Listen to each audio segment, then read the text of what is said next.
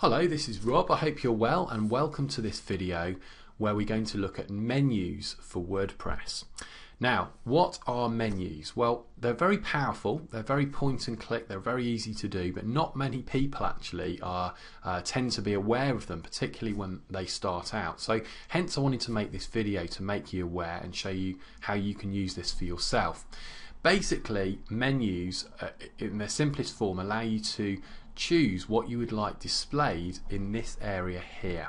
This is called the horizontal navigation bar, okay, inside WordPress. And you can see at the moment we're here on this test site. This is nothing special here at all, it's just a site I use for testing different things and plugins and new things I'm trying out, and also for demonstrations like this. So it doesn't look very pretty, but what we'll see in this video is important information that you can use for your own website. Okay, so what we're going to do first of all is we're going to actually set up some pages, okay, just some blank pages, and just look at how we can get those pages to be displayed on this navigation bar. Alright, so the first thing that we're going to do is log into WordPress here. So I'll go into the admin panel and we're going to go to pages and all pages. Okay, so you can see we've got a couple here. We'll leave those as they are. They're just junk really, but we'll leave them as they are. And first thing we'll do is click on add new, and we'll add a very common page that you see, of course, is called about. So we'll put an about page there, and I'm going to go ahead and publish this right away.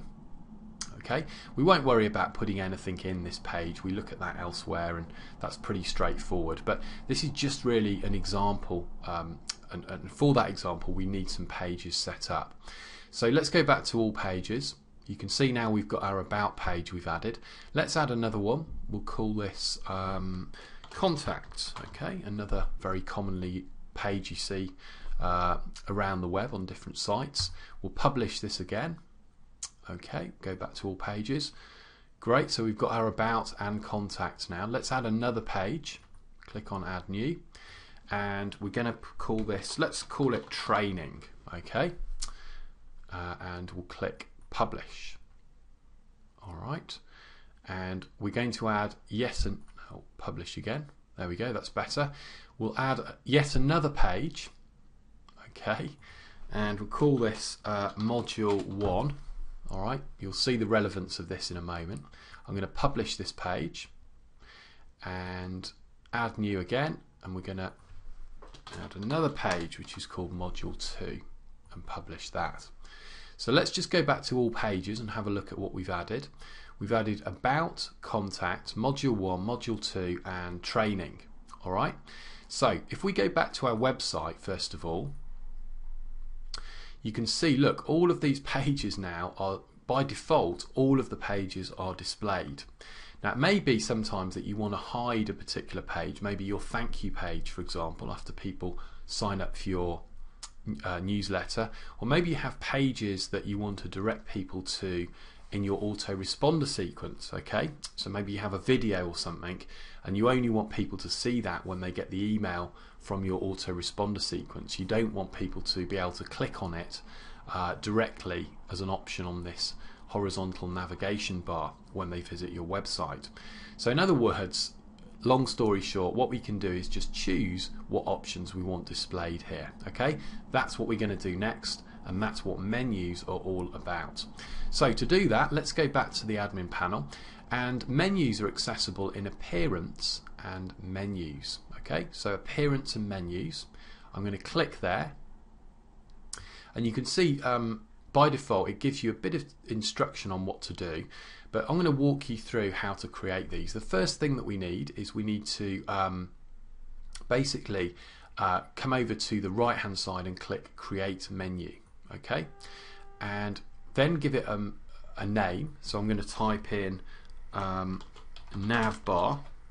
Okay, you can call it whatever you like. I'm just going to call it navbar for navigation bar, and I'm going to click on create menu. Okay, and there we go, and you can see you get some more options now that become available. So it says here your theme supports one menu. Now most themes support menus nowadays. You might find themes that don't, in which case you can't use what I'm about to show you, but most themes do. So you know, if you're in that situation, maybe think about choosing a different theme for your website. But what we can do here is drop this down under primary navigation and choose navbar. That's the menu we just created. So I'll select that, okay, and click save. Excellent. Now the next thing to do is to choose what we want to be displayed on the nav bar, okay, on this menu. Well, we've got various options here. The first thing that we want to do is we want to add the pages that we created. So if I look down here, you can see under pages we have module 1, module 2, training, all the different pages.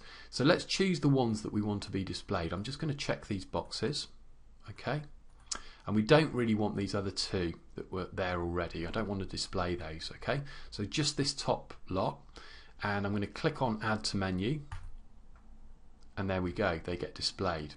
So next thing, I'm going to click save menu, and let's go back to our website. So remember, this is how it looks at the moment. We've got all these pages listed.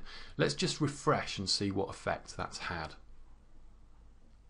Okay, so it's changed. We now have module 2, module 1, training, about, and contact and about.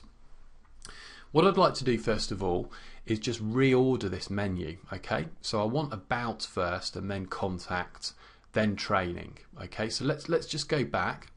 And the really great thing about menus is you can just drag and drop. So I want about to be displayed first. So I put my cursor over about here, hold the left mouse button down, drag and drop. Okay, that's all you have to do. So I can do it again, left mouse button down, drag and release the left mouse button. Okay, and also we'll put training third. Okay, there we go. And we'll click save menu again. It's easy to forget that, so you need to click save menu. Let's go back to our site and refresh and have a look. Excellent, and you can see we've reordered this. So at this point you now know how to display any page on your website that you'd like, any page at all, and basically reorder that. Okay, reorder those pages. But you can also do other things with menus. So let's say that module 1 and module 2, let's say these are actually training modules in this training section. So what it'd be quite good is if we could actually have these module 1 and module 2 options sort of on a drop down menu below training. Okay, and we can do that very easily. Again, if we go back, all we have to do is let's reorder them first of all. So I'm going to put this one up here.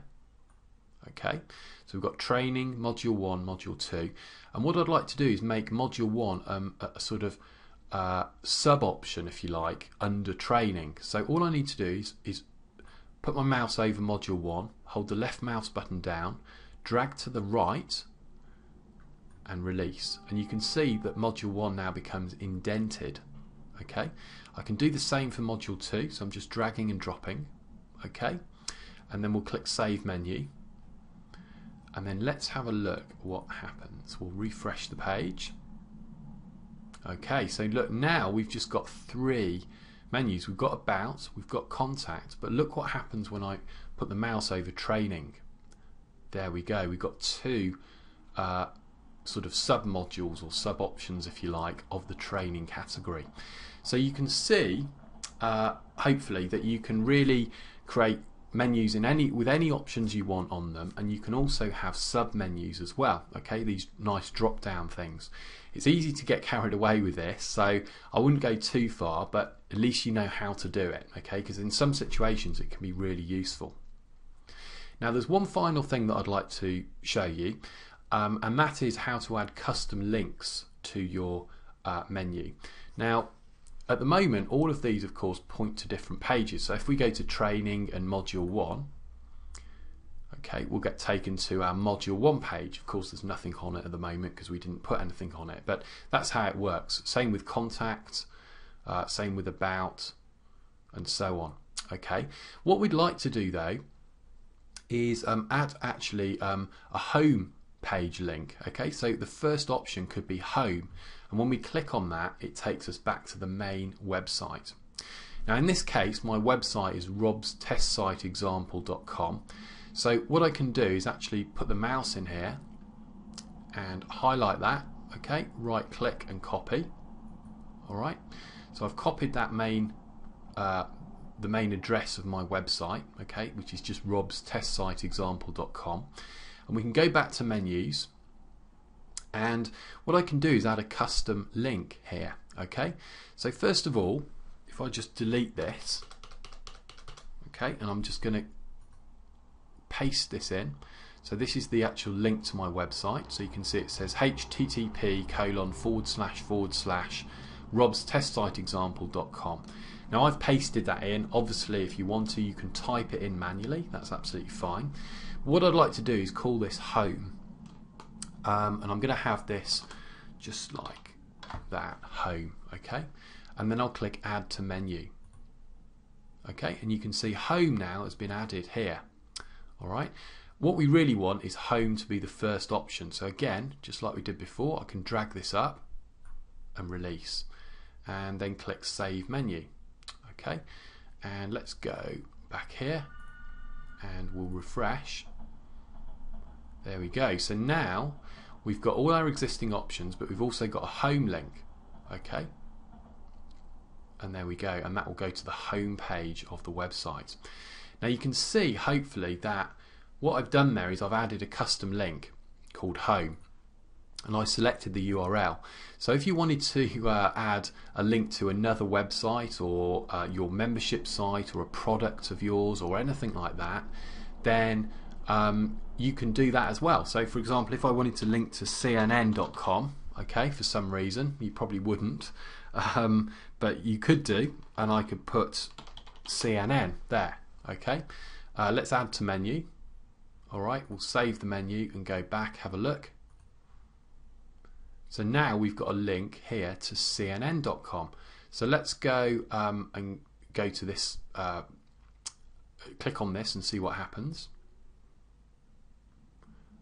And here we go, we're right through to CNN. Okay, I'm going to go back here. So I hope you can see that basically you can add whatever you like on this menu. It's really customizable. It's a great thing to know about, and you can do this just in a few minutes. So there you go, that completes this video on WordPress menus. Thanks for watching, and I'll talk to you soon.